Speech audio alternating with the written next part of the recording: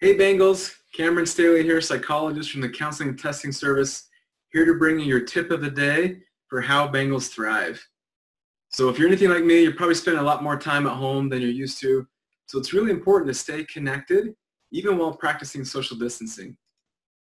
So the Counseling Center has put together daily online discussion groups that you can join. So if you go to our website by searching Counseling and Testing Service, we'll bring you to our main website. Scroll over to the Clinical Services tab and then click on our online discussion groups, and you'll see descriptions for each of the discussion groups we have each day. On Monday, you'll learn specific skills to manage thoughts, feelings, and stress around our current situation. On Tuesdays, it's social support.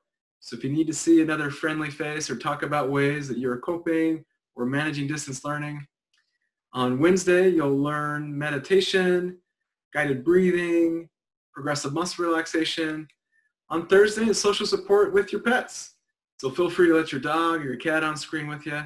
And on Friday, we'll be going through how to maintain a structure and continue to take care of ourselves during social isolation.